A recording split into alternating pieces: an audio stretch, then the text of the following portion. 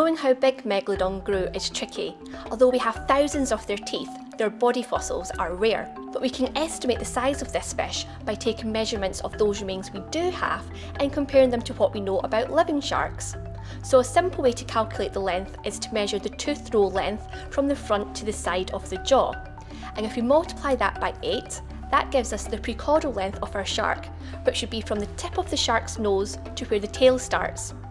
Now we think Megalodon might have had a tail similar to that of a great white, so we then add 25% for the tail.